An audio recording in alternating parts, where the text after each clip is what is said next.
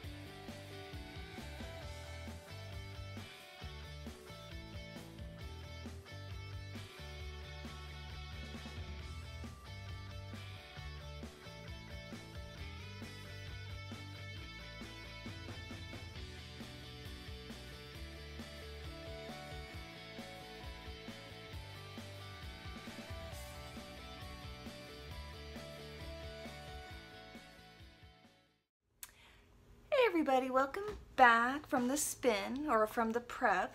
Just to let you know that I had made a mistake and apparently it was a little bit clicker happy and deleted some of my some of the videos from the spin. So most everything that I was able to recover was just the prep, but at least you got a sense of and the order that I spun everything in. The only thing that from the prep that I was not able to recover was stripping the colors out of the Fairy Dream Cloud bat that had the stripes of color, and I was debating if I wanted to strip the colors into to individual rovings, or if I wanted to pull the colors out as I spun it. That was the only one that I did not recover, but I'm going to explain how I spun it. But if you followed along with the video, I spun, or I split up the Cashmere Blend into 16 strips of roving, and then I took 8 of those and then put them off to the side, and then the other 8, and then I split the Ranching Traditions bats, which was Targi and Sparkle Angelina, into 8 pieces of roving as well. And then I paired those ones up, so the 1 roving of the Cashmere along with the 1 roving of the Ranching Traditions, the Targi Sparkle. And then I also split up the Twin Mommy, which was the fiber that had the dramatic pink and green in it. I split that one up into 8 rovings as well. And I paired those up with the other set of 8 cashmere rovings that I put off to the side. I also put with each individual bundle of the cashmere and each of the Twin Mommy pink and green roving, I put 8 of the brown little bats that I got from Full Circle Artworx, plus 8 of those little white little bats that I got from the same artist, which was the Full Circle Artworx. And then after that, I actually hand carded and blended all those fibers together, in which you had the little tufts of fluff. I'm a new spinner. I've only been spinning for a year, so I'm not exactly sure what the term is. My kids have coined them troll's hair, so I'll probably just go with that. They're little troll hair. And then I organized the spin so that I had the cashmere with the Ranching Traditions, the Targi, and then all of the troll's hair, the blended fiber that I had from the cashmere, the Targi, the Full Circle Artworx, I blended together, and then back again to the cashmere, the Targi, and then troll's hair. So that last little clip showed you how I spun it in order. So I did the cashmere, then the troll's hair, cashmere, troll's hair, and I did it 4 times. Yes. And then I continued spinning. Instead, I wanted a 2-ply, but instead of actually spinning on another bobbin, I was just going to do a center pull ball. So then after I did the first line, I started with the troll's hair first, then the cashmere and Ranching Tradition, the Targi and Sparkle, and then just did it in reverse, so that hopefully like fiber would match up with like fiber when I spun it together.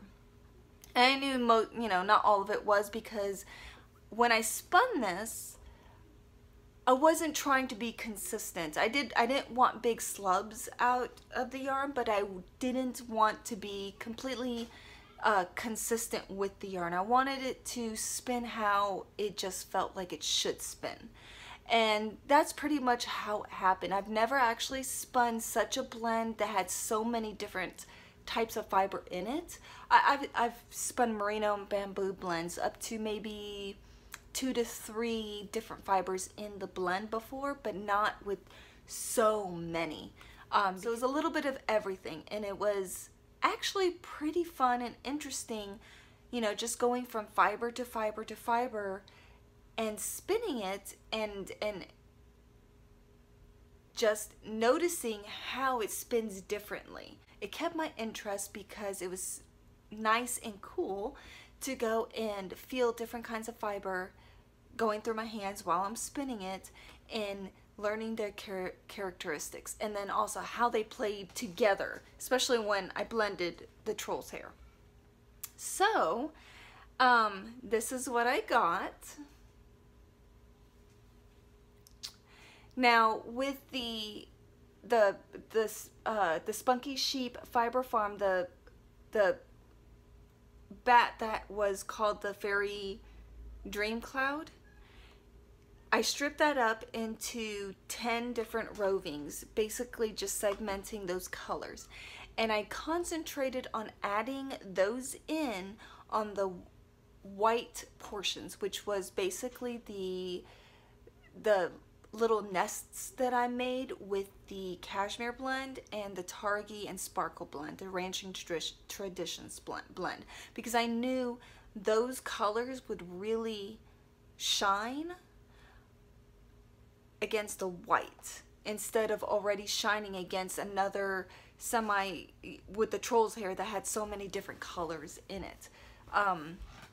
But this is what I got. I haven't actually tried to see how many wraps per inch it is and what weight or size the fiber or the yarn is. I don't know. It looks more like an Aran worsted weight, not quite a bulky.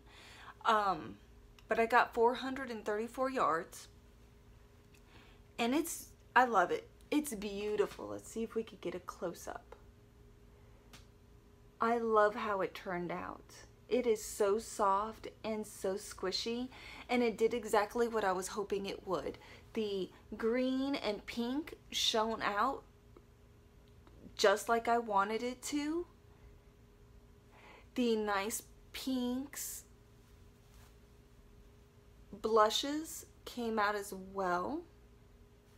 Let's see if I could find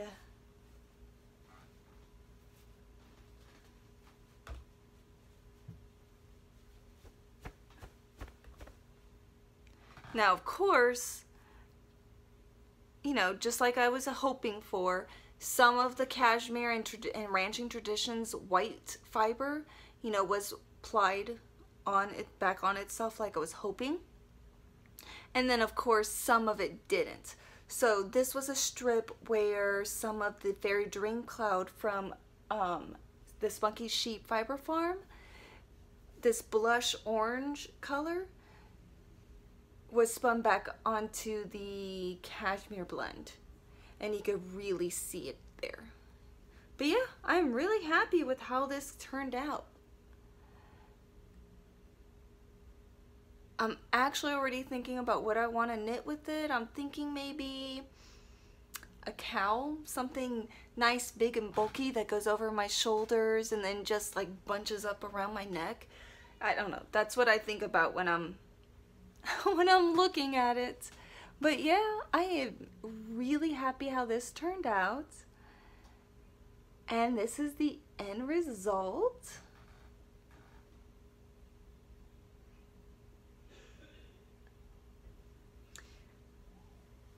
I'm actually surprised how much fiber I got out of this. I mean, I was already pushing 6 to 8 ounces already because I had already one bat that was already 4 ounces of fiber, which was the Cashmere Blend. But I enjoyed the spin a lot. It was fun to see how, when I was first spinning it, how the colors were going, and then also when I was plying it, how the colors were interacting with each other. It was fun and enjoyable. I enjoyed the spin. So, but well, I am also starting to plan another spin for you guys. Something, it's gonna be, in theory, it's going, so far in theory, how I'm planning it, so far it's going to be kind of the same as this one with just different colors. Because I lost so much video that I wasn't able to show you guys, I'm basically going to do it over again, and this time hopefully I won't be clicker happy and just delete some of my videos so that you can see. But so I'm going to do it again. We're going to try this again and see how it goes. And I'm already planning colors and seeing, as you can see, what I want to add into everything, or what I want to add into the next spin. And I will videotape it, and hopefully it'll be coming up in the next 2 to 3 weeks. I'm really excited because, of course, as you know, my favorite color is green, and I love purples and blues, and those are the colors that you see on my desk. And yeah, so I'm already planning something else. Stay tuned for the next spinning video that'll be coming up. And thank you for watching. If you have any questions, whatever, you can either comment below, you can email me at serenityfibers1@gmail.com. You have any tips, because also, as you know, I'm a very new spinner. If you have any tips about how I did things or whatever, you can email me, you can comment below. It was my first time using the hand carders as well. I am been learning how to do that properly. So if you have any tips, I am up for any comments, tips that you will give me. Alright, well, thank you, and I'll see you next time.